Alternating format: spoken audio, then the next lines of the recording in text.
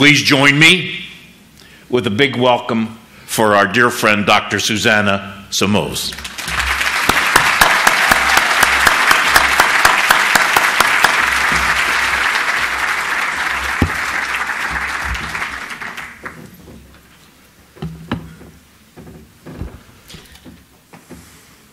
Good morning. Welcome to the second day of our conference. For the ones who were here yesterday, welcome back. For the ones who are coming for the first time, we're glad that you're able to make it here on our second day. Today, we are going to talk about, our topic is the role of the Spiritist Center as a healing place. If you were here yesterday, you heard me talking about the goal of this conference, and I said in my opening remarks that one of the goals is to bring enlightenment and to assist the Spiritist movement in Florida. So in preparation for this lecture, I would like to share with you that I heard at least 10 times in my car driving back and forward from work the lecture done by my friend Alberto Almeida.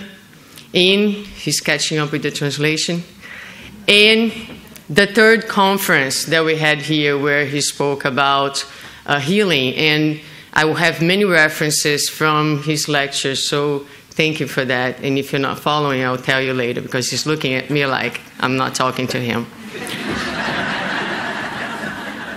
All right. And in taking from his lecture, and also if we refer to the things that we heard about yesterday, I started to question. I actually chose the titles of the talks that you heard yesterday and will hear today. And I chose this topic, the role of the Spiritist Center as a healing place. And based on his suggestion, and also based on what we heard yesterday, I took the liberty, and I think if you were here yesterday, you will understand, and hopefully you will understand by the end of the lecture today, why we change it from the role of the Spiritist Center as a healing place to the role of the Spiritist Center in promoting spiritual health. It seems to make more sense, truly, because as we heard yesterday, healing in the Spiritist view means healing not of the periphery, but healing of the spirit. And if it is healing of the spirit, that means that the person who is ill needs to be an active participant in the healing process and needs to be ready to be healed. Therefore, I am not able to heal anyone, nor is the Spiritist Center in a role of healing anyone, and not even Jesus was able to truly heal the ones who were not ready to be healed. So we are going to talk today about the role of the Spiritist Center in promoting spiritual health. And I usually like to open the talks by bringing some sort of inspirational quote. And so I found this one by Confucius where, I'm sorry, I'm going to have to do better with these two things here at the same time. But when Confucius said, at 15, my heart was set on learning. At 30, I stood firm. At 40, I had no more doubts. At 50, I knew the mandate of heaven. At 60, my ear was obedient. At 70, I could follow my heart's desire without transgressing the law. And this is a beautiful quote that speaks about the journey of healing. And it does so because, as we heard about yesterday, and we will revisit some of the concepts today for the ones who were not here yesterday, healing is a journey that has everything to do, and in essence, speaks about our connection with the Creator. So if you look at this quote, it is about someone who is willing to take the journey of learning, of understanding, of getting educated about the meaning and the purpose of life, to the point where you are sure about the journey, to the point where you no longer doubt life, to the point that you understand the laws of God, to the point that even though your temporary desire might seem contrary to God's desire for you, you are able now to be obedient. And then finally, you're able to follow your heart's desire without transgressing the law, because your heart's desire is God's desire. And that truly is. Our desire, our will, what we will and wish for ourselves is not different than what God's will is for us. So when we come to this place of the journey, we will then come to the concept of health and illness. We heard this concept shared with us here yesterday by different people, with different ways, with different words. And we chose the concept that we find in the book, Healing and Self-Healing, by our friend Dr. André Moreira. And in this book, he says that real health is the connection of the creature with the Creator, and illness is the momentary state contrary to this fact. So real health is that moment, again, where my desire, my most inner desire, in no way will transgress the law, because it is one with God's desire for myself. Under this concept, we are talking about the health of the spirit. And he goes forward to speak about the concept of illness. And in speaking about illness, he will define it as an invitation from the body, from the innate wisdom existent within each person, to realign itself with your own consciousness or God's laws, as well as with your neighbor and the universe. So in here, he speaks about illness as an invitation from this innate wisdom existing within each one of us, which is God within us. We carry God within us, in our consciousness. So when we speak about God's mercifulness and God's love for each one of us, and the fact that God takes care of each one of us personally, God does so because the laws of the universe are both outside and within ourselves, always inviting, and I like this word, always conspiring for our benefit and for our health. So this God within operates in us, inviting us every time that we distance ourselves from the harmony of the universe to realign ourselves, and the diseases will manifest themselves in the physical body. So with Spiritism, we learn that there is a purpose.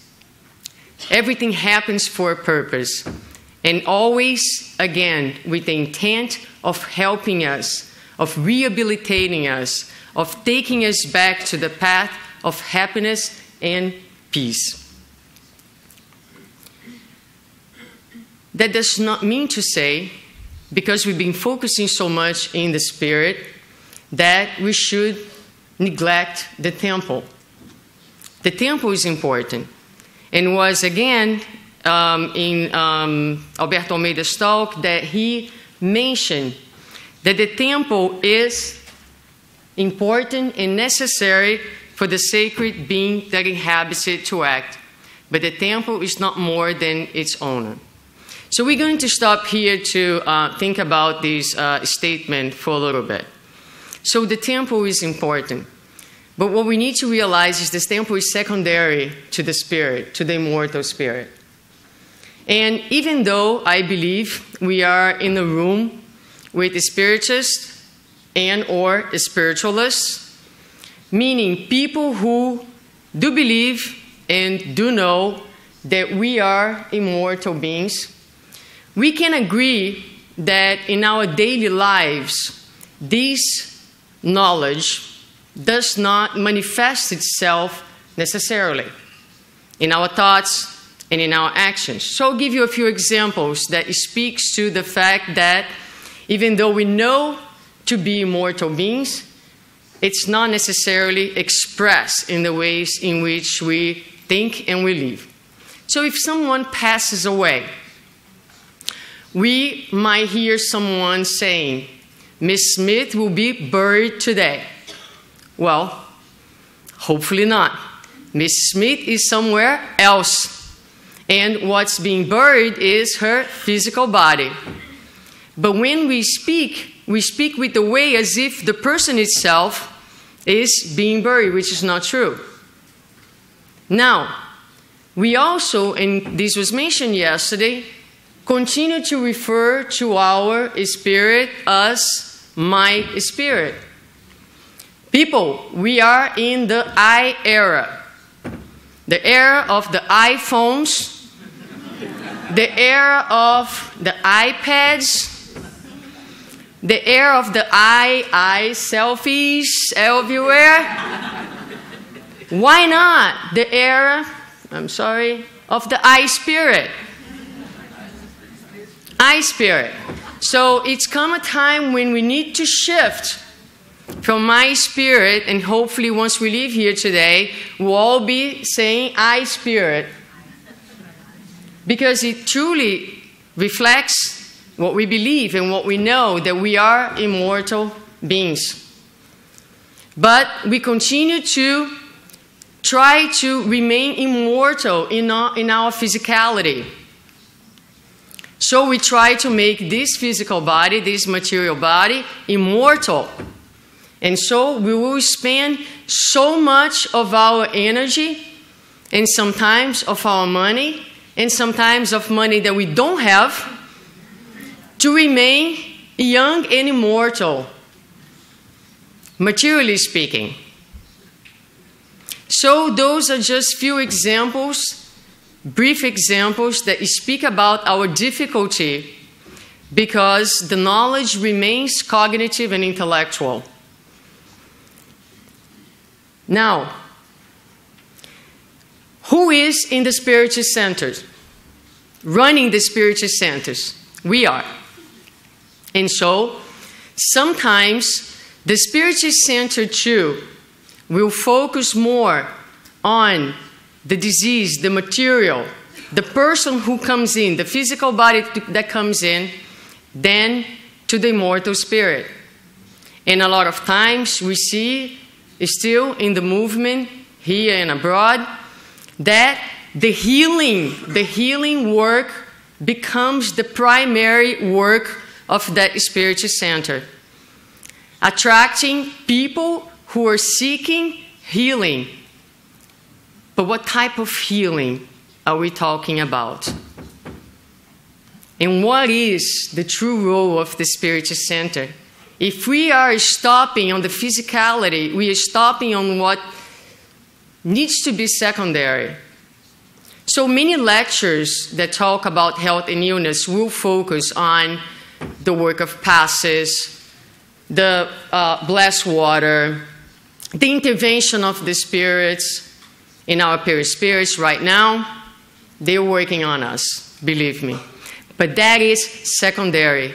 That is what we call mercifulness of God. So we have these resources that help us on today to boost our energy and to help us to continue to do the true work of healing, which is the work of the soul. But when people come to the Spiritist Center and they arrive asking, do you have some sort of healing work here at your Spiritist Center? We have to be mindful that not everybody who arrives seeking for healing is truly seeking for healing. So André Moreira, in his book, he has an interesting statement. He will say, the big majority of sick persons desire numbness and not consciousness. It is very fair that symptoms are relieved, avoiding unnecessary and unproductive suffering.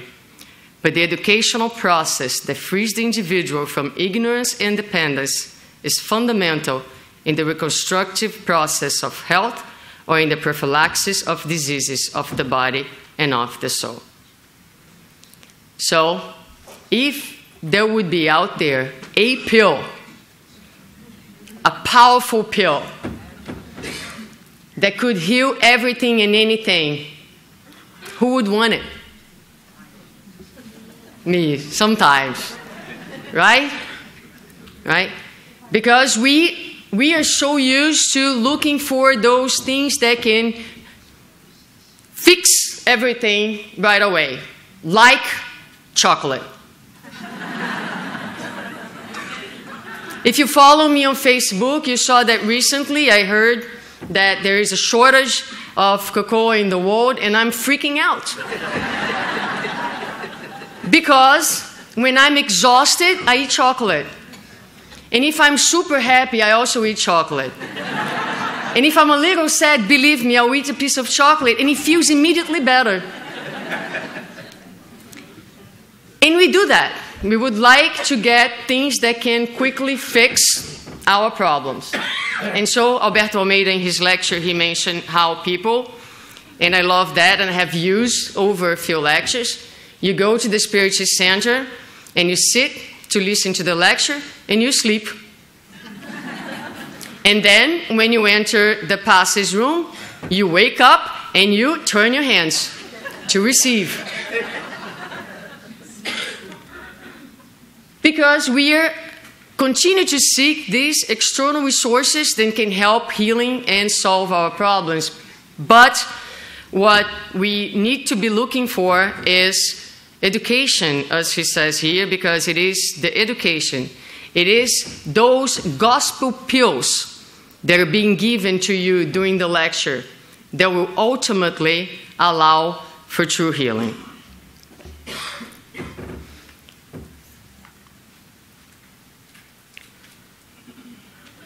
So the Spiritist Center, following this line of thought, should not be a new edition of traditional temples and religions.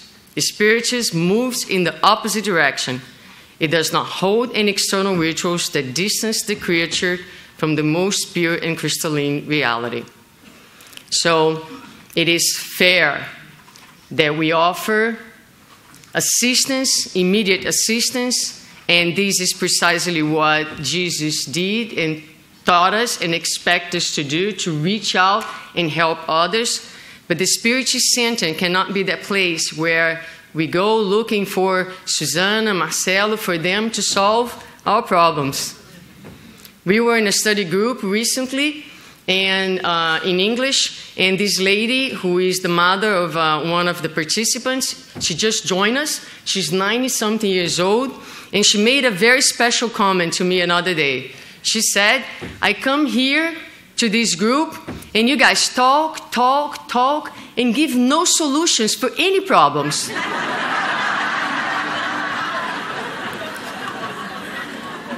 And I said to her, that's awesome, because that's exactly the way it's supposed to be.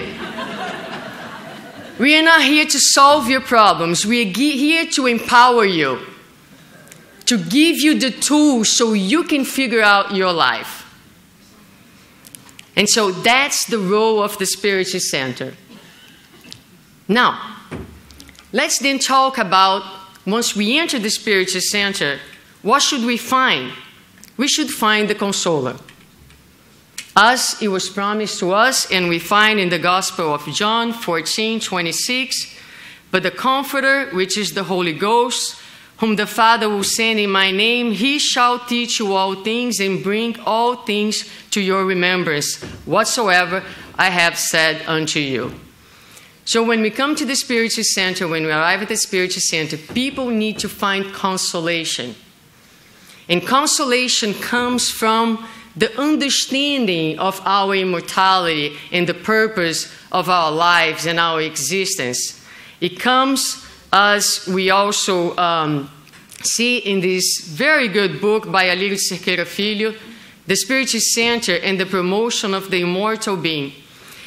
He speaks about the goal of Spiritism in being to revive the message of Christ in spirit and in truth, to bring Christianity to humanity under the compass of the basics work of Allan Kardec. So we should find the message of Jesus revived. the teachings of Allan Kardec will unveil many of the things that we could not understand. And now we have a broader understanding of the meaning of life and of the things that we should be doing in the path towards enlightenment. And besides the promotion of the Spiritist message, we should be promoting the immortal spirit by inviting the creature to think and to feel as an immortal being. We all believe. Does anyone do not believe that you are a spirit? Probably not. Everybody knows that. But what the Spiritist Center is going to promote is a space where through the study, through reflection, and through service, we will more and more feel as immortal beings. And the role of the Spiritist Center will be then to empower each one of us as immortal beings to take charge of our own health and our own destiny. So I like this picture because it kind of illustrates what I think, that the Spiritist Center is this space. It's like a bridge where we will be offering, going back to the idea of education, intellectual knowledge, moral knowledge, and existential knowledge. Intellectual, moral, and existential. Or we could say we are going to learn at a cognitive level, at an emotional feeling level, and also reach the understanding of life. So we go to the Spiritist Center, and the educational process starts by going to our groups, studying and learning.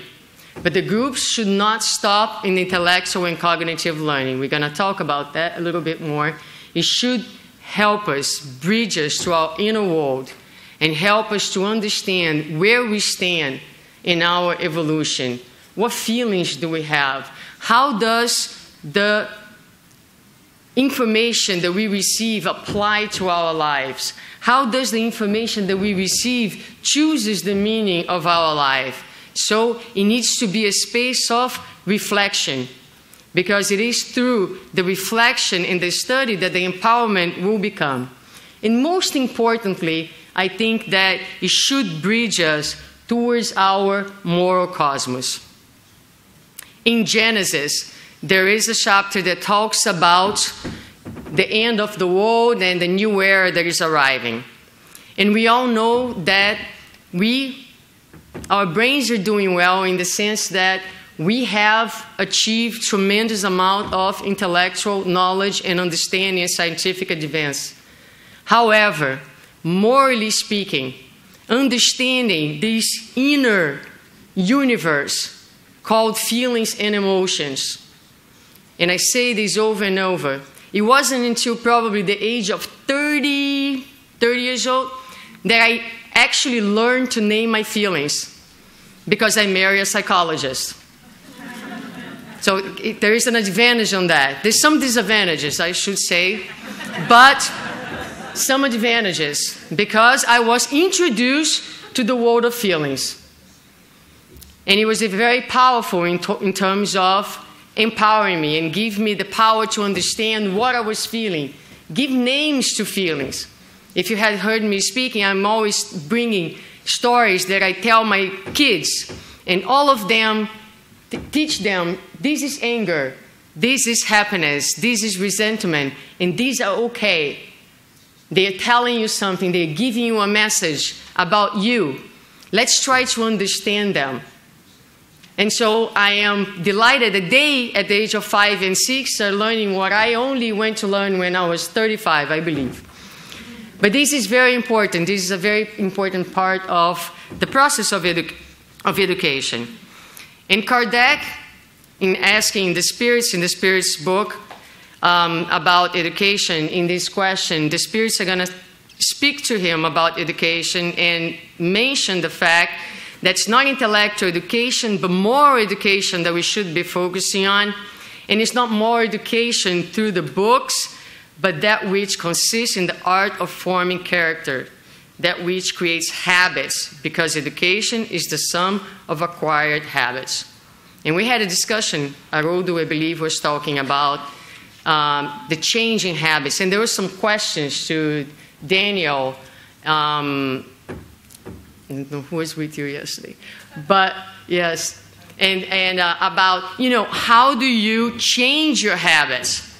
How do you get to that point of like transformation? Because it's difficult. It's very difficult. And I will tell you that if nothing else works, there will come a point in your life where you'll be so miserable from the old patterns and old behaviors that you yourself cannot take it anymore. And that point is exactly the point that Jesus talks about in the parable of the prodigal son, is when we are feeding the pigs in our lives. We have reached the bottom. So you don't need to reach the bottom. But a lot of time when nothing else works, it is that bottom that will give you the energy and the insight that something needs to change in your life. And so, education. Education meaning investment. If you don't want to reach the bottom, we need to be actively investing on our education. We need to be actively investing on the development of our virtues. We need to be actively investing on bringing all this intellectual knowledge into our hearts, the education of the soul. And Dr. Bezerra de Menezes, in speaking about the Spiritist Center, he called it nucleus of renewal. The Spiritist nuclei must leave the level of temple of beliefs to become an enablement school of virtues and of formation of good men and women. Love that statement, enablement school. We have to promote our homes, our groups, from emergency stations, providing relief and help to nucleus of social and human renewal. We will accomplish this by stimulating the development of ethical and noble values able to generate renewal. To reach this goal, there's only one way: education. So those are really nice ideas to bring to our Spiritist Center. And if you are a worker of a Spiritist Center, or if you are a director, the president, the vice president, or if you're going to a Spiritist Center, is this what you're finding? Is your Spiritist Center an enablement school? Or is it a place where people come, they are attended in their immediate needs and sufferings and pains, and then what's the next step for that person? It needs to be a system in place to promote the individual, to give the individual back the power that he or she lost somewhere along the way. And if it is a school of education, who is the teacher? Jesus. And so we are going to reach out to the teacher right now, again using and borrowing from our friend Dr. Andre Moreira in his book, Healing and Self-Healing, a Spiritist Medical View. Unfortunately, not yet in English, but it's a pearl. It's precious, this book. And in here, he will refer to 5 healings done by Jesus. So we're going to touch very briefly on them. And if I really encourage, if you can, to have the book and read the chapters, because it's very beautiful. But the first healing is the healing of Bartimaeus, and it's in the Gospel of Mark. So Bartimaeus was a beggar on the side of the road, and Jesus is passing by, as always, with a crowd around him. And Bartimaeus calls for Jesus. And Jesus stops and tells Bartimaeus to stand up and to come to meet him. Now, Bartimaeus represents many of us who go through life in the condition of people who have not to offer, but who needs the alms of others in order to survive. So Bartimaeus represents us in our powerlessness. And what's interesting in this passage is that as he stands, he removes his cloak, which means that he removed all the things that he used to protect himself from his fears, perhaps from shame, all the illusions. He needs to put that aside and stand up and walk towards Jesus. And Jesus, of course, knew exactly what he needed, but he will ask Bartimaeus, "What do you need or want from me?" And Bartimaeus will say, "I would like to see." So, in the path for healing, the first thing that we need to do is to be able to see. Not with the physical eyes, because what was restituted in that moment was way more than the ability to see with the eyes. What's restituted to him in that moment was the ability to have a spiritual sight, to understand, to see the true purpose of life. Then Jesus goes on, and we find in the Gospel of John the healing that happens at the pool of Bethesda. And in this pool, we have the paralyzed man who has been there for many years waiting for the opportunity to jump into those waters who were said that heal people. But he was paralyzed. He could not move. So Jesus comes and heals the man. Because in the journey for healing, it's not necessary only that we see, but it's important that we walk. It's important that we are able actually to move, to overcome the spiritual inertia where we remain for a long time. And in another healing, Jesus will heal the 10 men with leprosy. Leprosy is a disease of the skin and of the nervous system. It's a disease that at the time promoted segregation, separation. So Jesus will heal the 10 men and will tell them that they need to go back to the city and present themselves to the priests so that they could be reinserted into society. This is a very powerful passage because, as we know, out of the 10, only one returns to thank Jesus. Meaning that even though all of the 10 men were healed peripherally, only one of them achieved true healing. And so this healing means that in order to heal, we also need, after we see and after we walk, we need to be willing to relate to one another with sensitivity, trying to be useful in the society where we find ourselves. In Matthew, we find Jesus healing the man who was possessed.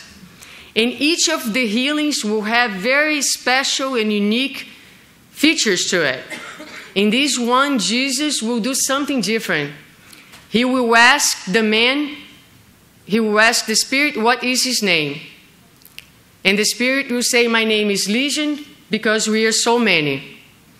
And so when Jesus asks someone's name, what he is trying to do is to reestablish in that person the sense of true self, who you truly are as a divine being, as a child of God. So we need to see, we need to walk, we need to relate with sensitivity, and we need to realize and understand that we are unique, special, divine beings, child of God. And then finally, in Luke, we'll find Jesus healing on a Saturday, the man with the shriveled hand. Now, you're not supposed to heal on the Saturdays. But with this healing, Jesus is going to teach us the importance of service, the importance of attaining one's needs above the rules and the conventions. Many times, unfortunately, we still see in the Spiritist centers the rules being placed above people's needs. And so the rules are absolutely necessary, but they cannot be so rigid that people are not attended in their need and in their suffering. So Jesus here breaks the rules to show the importance of servicing at all times and at any time. All right, so to see, to walk, to interact, to be, to serve, to heal. The journey that we are proposing today and that the Spiritist Center should promote for the person who arrives. How so?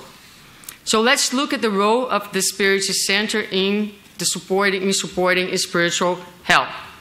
So I made a little parallel between the healings of Jesus and the role of the Spiritist Center. And this comes from my mind. So sorry about that. Here we are. So we are going to do a parallel between these healings and the role of the Spiritist Center. Because when we enter the Spiritist Center, we should find Jesus there. And what I mean by that is this. Every single department, every single activity should in some way express the way in which Jesus lived and taught. And so Jesus should be present. The activities of the Spiritist Centers are built based on the ways that he lived and the ways that he taught. So where do we think that we will achieve and reach a spiritual sight in the Spiritist Center? If we can muscle our fatigue and stay awake during the lectures, right? So we will gain sight in the public meetings. And then sometimes I hear the public saying, but this lecture was so basic. I heard this so many times already. Like lectures on forgiveness, for instance. You know, every Spirit Center has at least a few of them a year. Right? And so, yeah, good. Are you able to forgive now? If not, then keep listening. You know? Try to stay awake. Because you really, really need that. Oh yeah, I forgave someone who, you know, spoke bad about me. But if it's a harder offense, right? For betrayal, are we able to forgive? So we need to be there listening to all those lectures and trying not to sleep. So in the Spiritist Center, the public meetings and the study groups will be the opportunities to give us the spiritual sight that we need in order to heal. Now, the movement, the ability to walk comes from the reflection, and I borrowed this term from Alírio Cerqueira Filho. He proposes that the Spiritist Center have what he calls applied reflexive studies, where, again, any and every single study, no matter if you're studying Genesis, Heaven and Hell, Spirit's book, or Gospel, you should be facilitating the group in terms of thinking. All right, I'm learning about fluids in Genesis. How does that impact my life? What does that mean? How is that going to change my existence? So we need to be moving. What does that mean in terms of my spiritual health? So you now understand about the role of thoughts. We thought about that yesterday. We thought about the perispirit. So we understood about fluids. Haroldo Dias talked about it. So if I am in a position of anger, of resentment, how is that affecting my spiritual health? And so you start to understand why you should move, why you should change, why you should seek transformation, and then the movement within the soul starts to take place. There are two little stories that I'll share with you. One about spiritual sight is found on the book The Alchemist by Paulo Coelho. And in this book, it's a little story I'd like to throw it out there so you guys don't get too tired of all the philosophy. So, in this book, Paulo Coelho tells that a man is seeking for enlightenment, and he goes to see this master who lives in this outstanding castle. And goes to the master and says to the master, "Master, I would like to reach enlightenment." Master says to him, very simple, "Take this spoon, 2 drops of oil, walk around my castle and my properties, come back here, make sure the 2 drops remain in the spoon. So the man goes, walks around, take hours because it's a huge place, comes back, Master, here I am. He was happy. The 2 drops were right there. And so the Master says to him, tell me about the things that you saw. Well, Master, I didn't see anything. I was looking at my 2 drops in the spoon. Well, how can you be seeking enlightenment and miss all the beauties of the house of the Master? Go back and pay attention to them. So the man goes, comes back, really surprised. Master, what a magnificent castle you have, and your properties, and the gardens, and the pictures, the rugs, the furniture. And the Master said, but where are the 2 drops of oil? But Master, it's impossible. He said, well, but that's really what you need in order to reach enlightenment. You need to be able to see the universe outside of you, and you need to see the things that are close to you, close to your heart. So we need to see. But more than see, we need to be able to walk. And so there's another little story so that we can be above the difficulties of life, so to speak. So that's a little bit more well-known story. The story of a master who was also a boatman. And so his job was to cross people from one side of the river to the other side of the river, which is really what masters should be doing, helping people to cross from the edge of ignorance and unconsciousness to the edge of knowledge. And so this man, who was a very intellectual professor, needs the service of the masters and asks him, can you please help me cross to the other edge of the river? Sure. So the 2 men get into the boat and they're crossing, and because it was a long journey, they start a conversation, and the professor asked the masters, in this life, did you have a chance to study the sciences, biology, physics?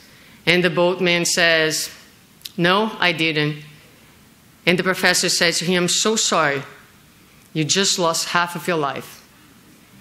And so the journey continues on, and then the boat hits a rock and it starts to go down.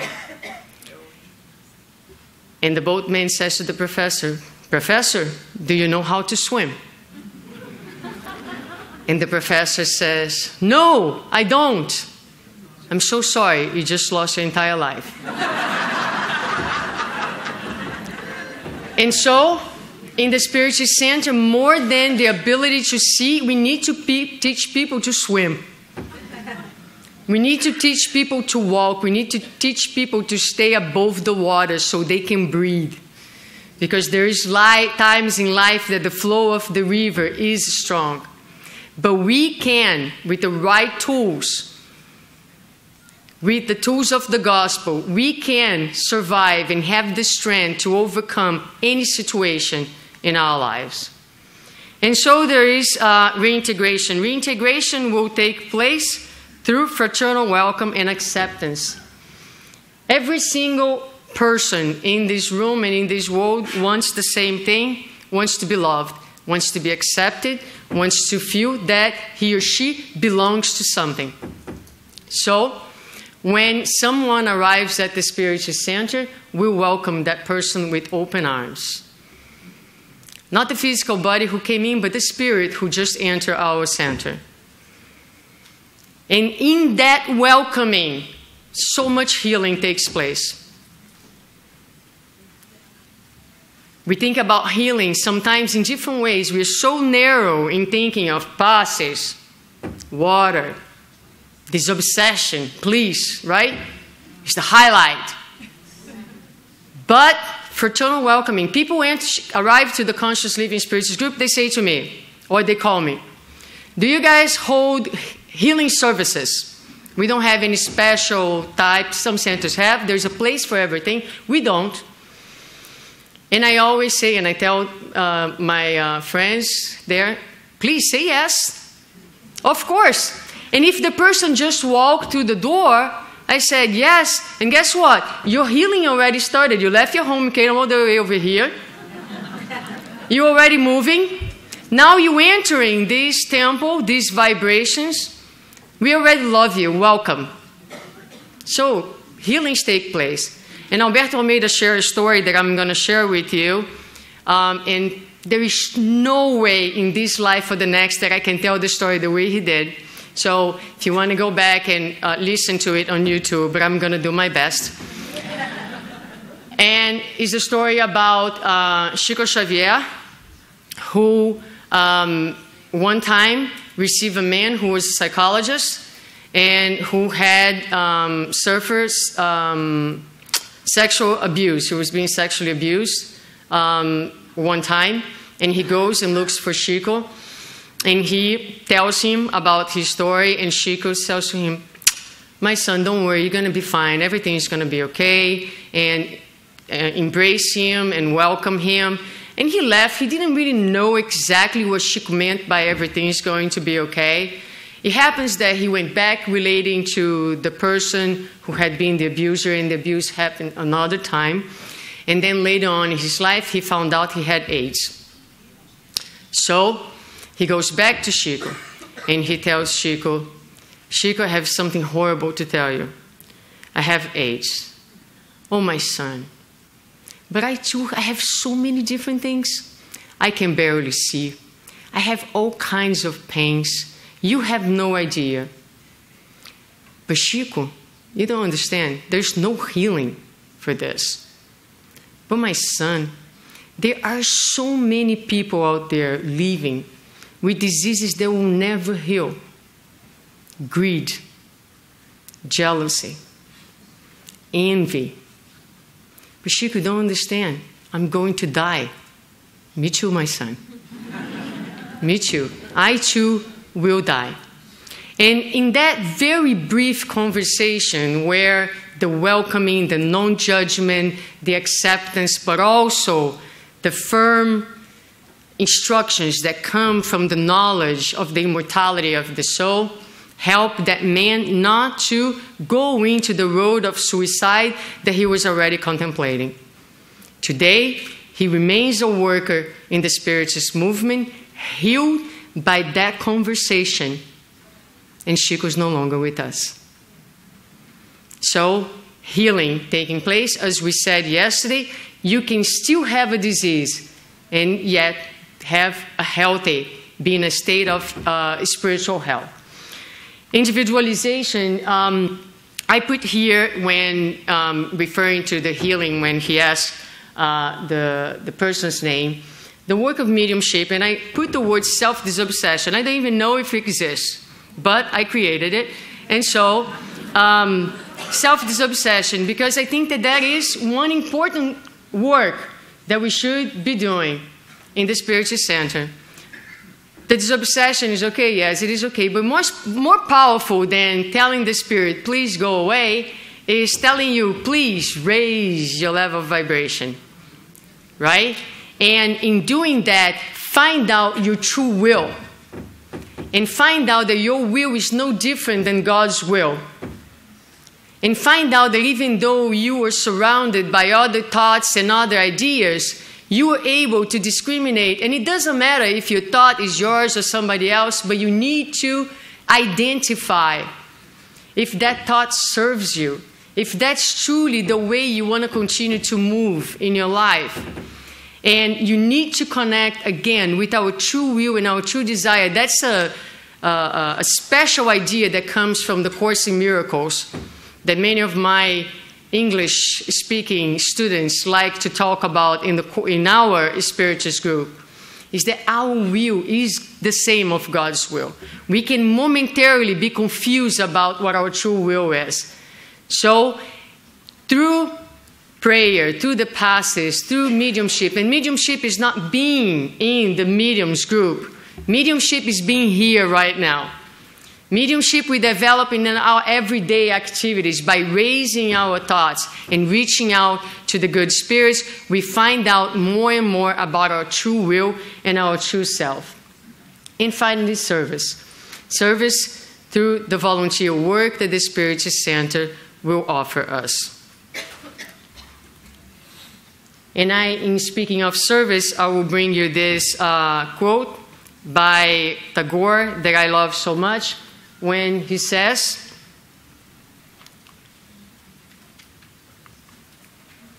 I slept and dreamt that life was joy. I woke and saw that life was service. I acted and behold, service was joy. So service is joy. Haroldo Dutra Dias did talk a little bit about service yesterday as well. But I will take now, I have 1 minute, and it's going to take more than 1 minute, maybe 3 minutes. So I try to be a very disciplined president, but I'm going to break my own rules here and go over the time for 3 minutes. So forgive me. But I must share with you this story from the Master. To close our talk today, we need to go back to him who is the sun, the light, and the healing, and the healer of souls. The story is narrated in this book, Light of the World, by the Spirit Amélia Rodrigues, and it's called True Healing. And forgive me, it's very difficult to translate Amélia Rodrigues. I tried to memorize the story to tell you, but I am going to read. And so it talks about the conversation that takes place in the balcony of the house of Lavinia, who was noble and a rich woman some years past the time of Jesus.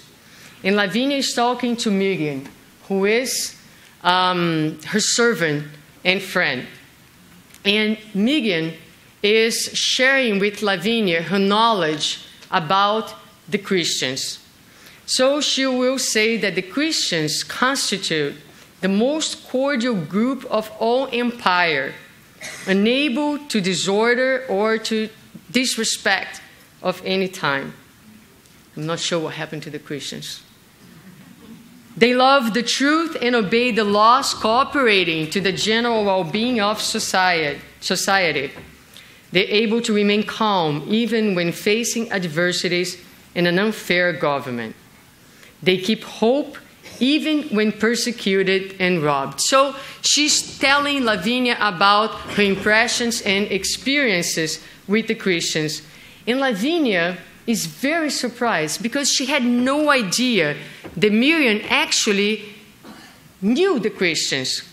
So she says, Miriam, you speak as if you know them.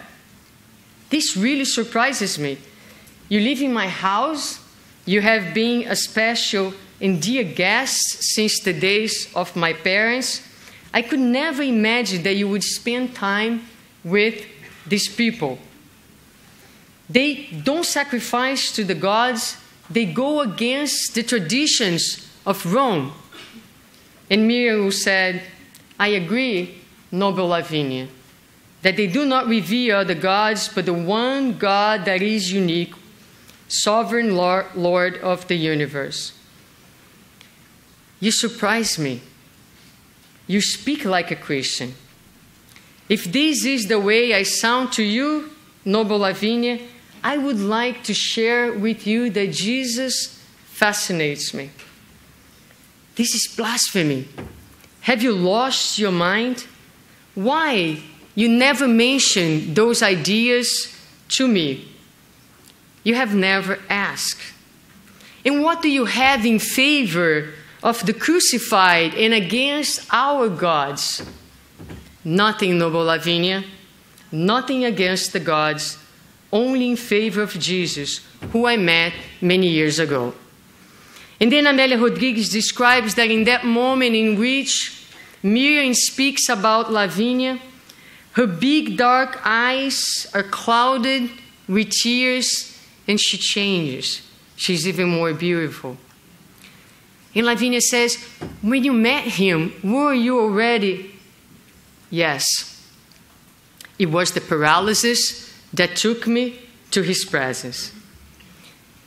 And he did not heal you? Don't they say that he was a healer?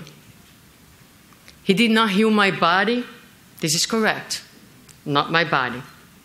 Listen to me. I'm going to tell you everything. When I was young, and my life was full of energy, and energy used to run through my system, and I was filled with enthusiasm and the hopes of the youth, but limited by my paralysis. I heard of Jesus.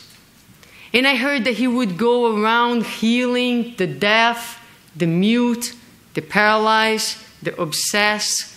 And I ask and I implore that I would be taken to him. And her voice is cracking with emotion as she goes back in time to remember that important day of her life. He was spending the night at the house of Peter. And she's taken to him.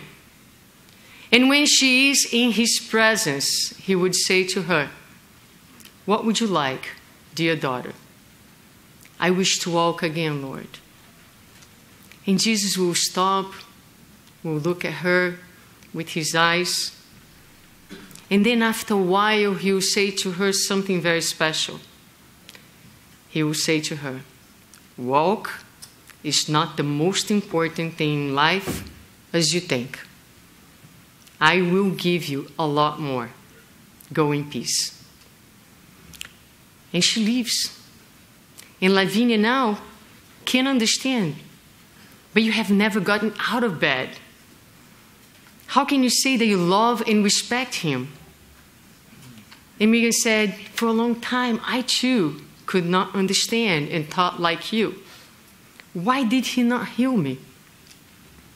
I met many people who were paralyzed, many people to whom he restituted the movements, the eyesight, the ability to speak, people who were obsessed and ended up healing. Why not me? Only time allowed me to understand. As time went by, I saw many people who had been benefited from his healing to become sick again, and some died. After reacquiring health, many forgot about their duties, returning to old, harmful patterns of behavior. I, however, remained paralyzed. But little by little, I started to be taken by a very deep sense of peace and dominated by an unexplainable joy of living and of loving. And I transformed my suffering into smiles to the ones who were happier than me, and my resigned suffering silently taught others comfort and hope. She paused for a while, remembering of Jesus, and she said, "I started to love him. It's true. I heard that he left. I heard that he reappeared many times.